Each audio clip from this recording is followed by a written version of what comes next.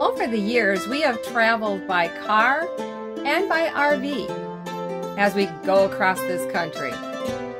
There are pros and cons to both. Which one would you prefer? Let's go down that road.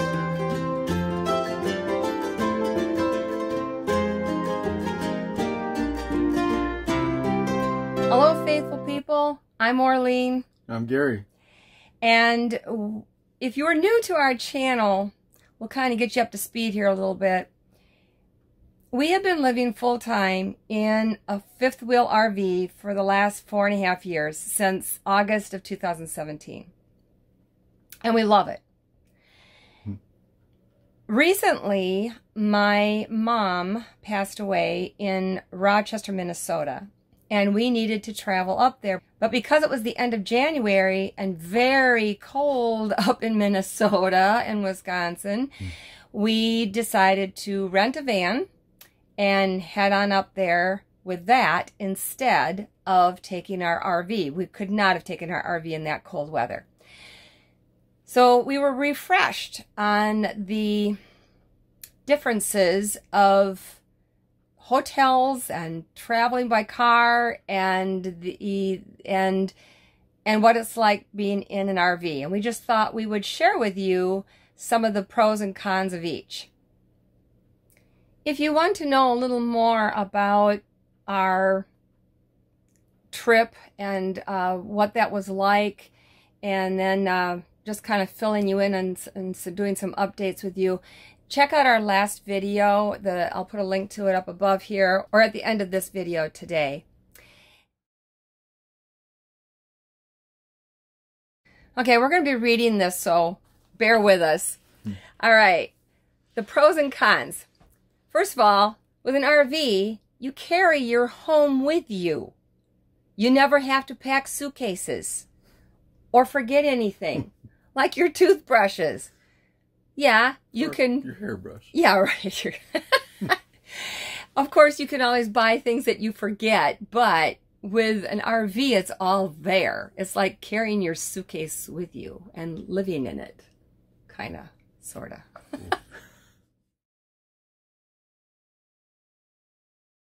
Traveling with an RV, we get to stay in RV parks or parking lots, do some boondocking.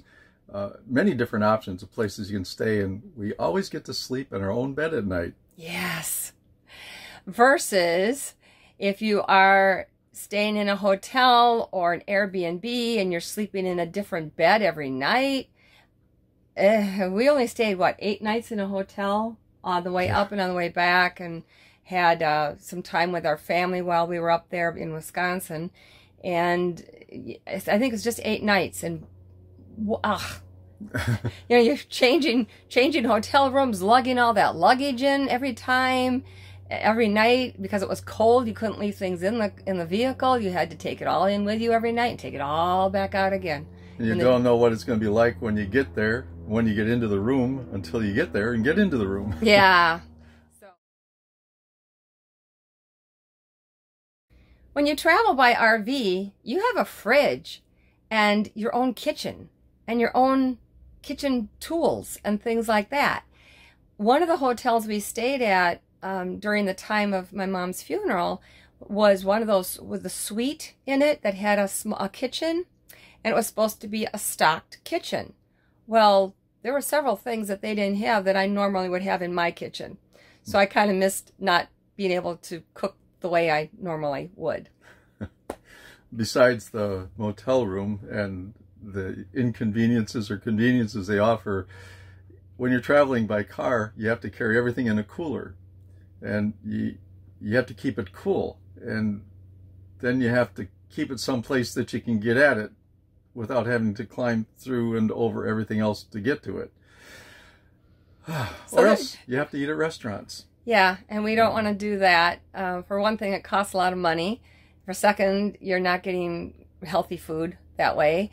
And so we really, staying healthy is very important to us. And we do everything in our power to make good choices on that.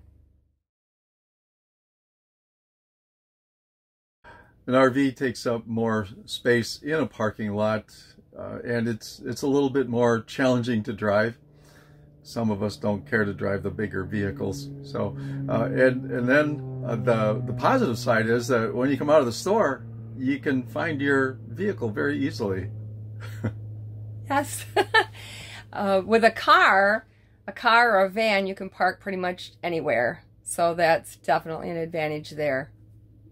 And closer to stores if it's pouring rain. True.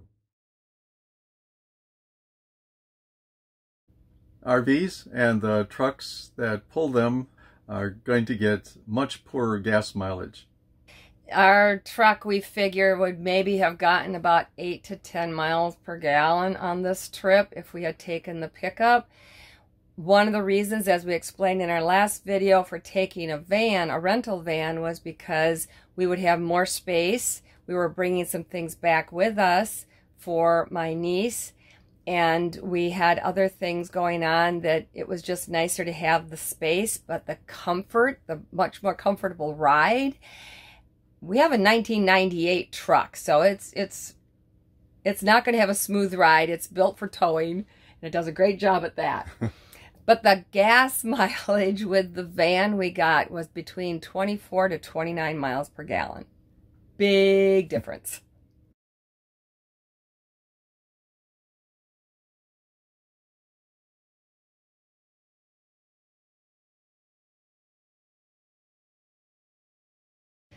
This is probably the one thing I miss the most about not living in a house. Internet. In order to have good internet in an RV, you have to invest in a lot of things that, you know, like hotspots for your phone. We know people that have 3 different cellular carriers, 3 different companies, so that they can get better range for hotspots and things like that. We know people that have these big towers that they put up on their RVs to get better internet.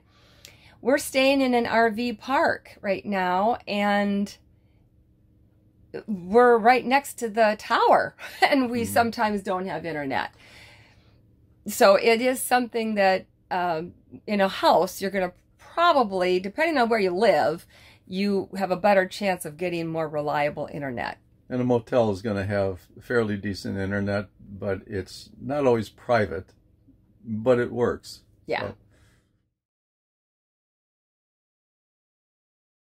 when traveling by RV, we can't always stay in RV parks, which means that we don't always have access to a full hookup with water.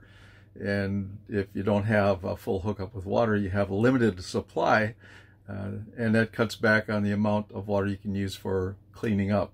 So can't have showers every night, maybe a sponge bath and maybe some wipes. But we use baby wipes. Yeah, sometimes. And it works. Nobody's told us we stink. And nobody ever stands upwind from us, so, or downwind, yeah. Upwind. So I suppose maybe that's one of the advantages of motels. It was kind of nice having a shower every day. And it didn't have to be a military shower either. When we do take a shower in our RV, we usually do the water, you lather up, you turn the water off while you're doing that, and then you turn it back on to rinse off, and you're out. I mean, it's like a 5-minute thing. So having a longer shower was kind of nice. Yeah.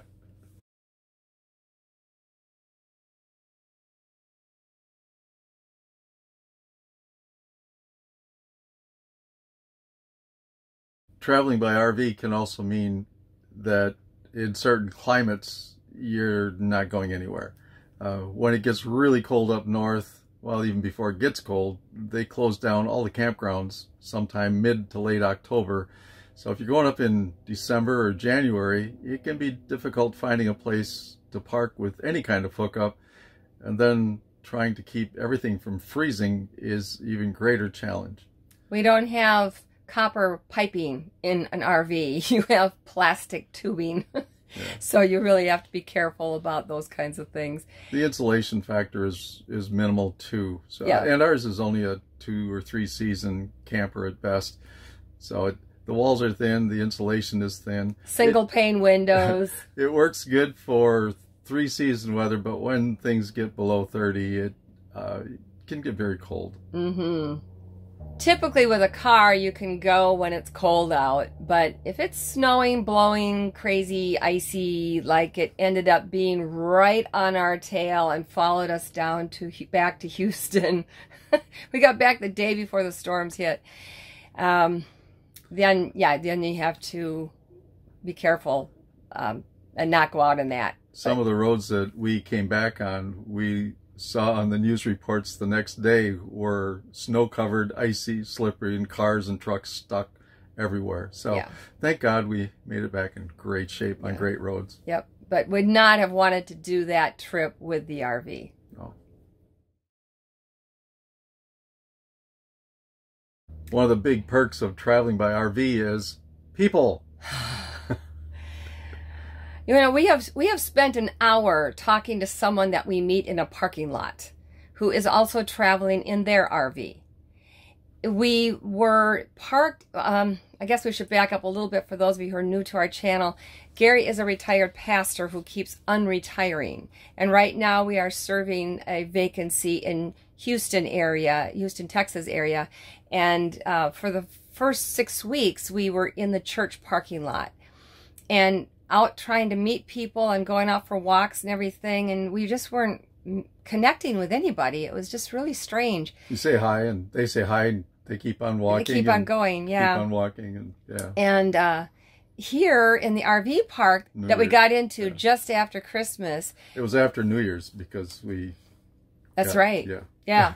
Okay, so we haven't been in it very long, and we've already met several people here and had long conversations with them. We've connected with them on all kinds of issues and topics and things like that, and it's just an entirely different mindset.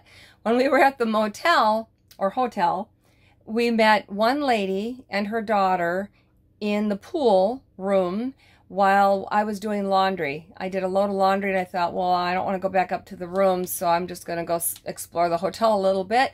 And on the same floor was the swimming pool. So I just went in there just to kind of see, and I met this lady and her daughter, and we had a great conversation. But for the most part, when you go into a hotel or a motel or a Airbnb or whatever, it's pretty much you talk to the people at the front desk, and after that, you really don't have a connection with very many people. So that is probably our favorite thing, one of many favorite things about living in an RV is the people.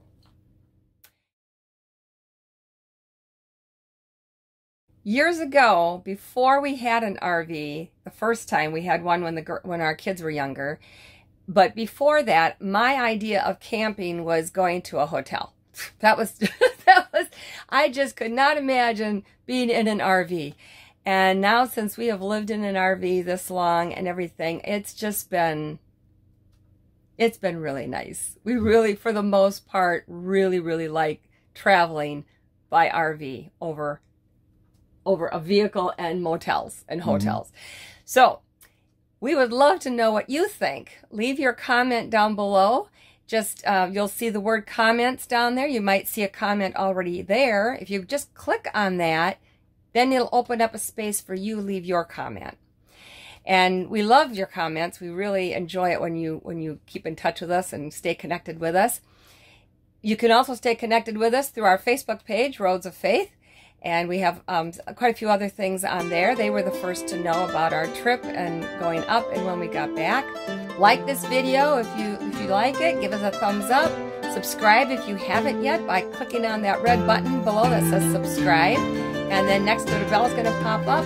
Click on the bell and you will be notified every time new videos come up. And until next time, God bless.